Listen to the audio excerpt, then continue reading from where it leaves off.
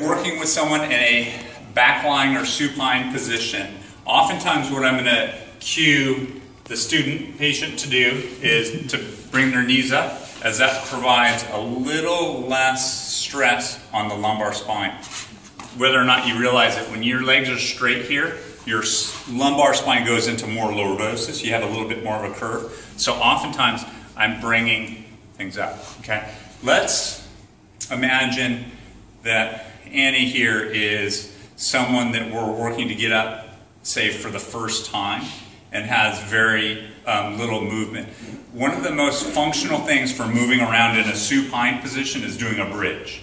Do you know how to do a bridge? Have you done any? Okay. So bridge is simply go ahead and put the hands to the side, okay, and push down with your hands and go ahead and bridge up. Okay. So bridging for someone that's had a stroke or weakness is a great glute and stomach exercise. It's also a good way that if I needed you to scoot over to the right side, you can push down, bottom comes there, right, and see how you can move. So bridging is not only a good functional exercise, but also very good for being more independent with bed mobility.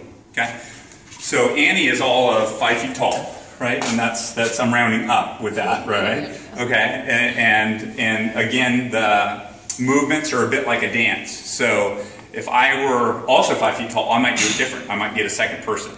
Okay, what we're going to do is we're going to take Annie from a supine position with the hip and knees flexed into a sitting position.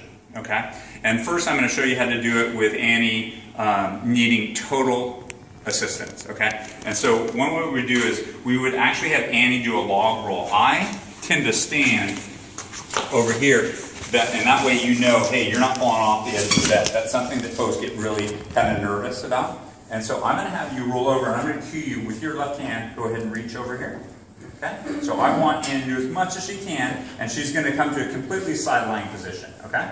And I'm right here, right? So you know you're not going to fall. Okay? The next thing I'm going to do is I want to have things be completely symmetrical here. So I'm going to say, I want you to push with your hand here. I also want you to push with the back of your elbow down here. Okay? And what I'm going to do is I'm going to bring hand under here.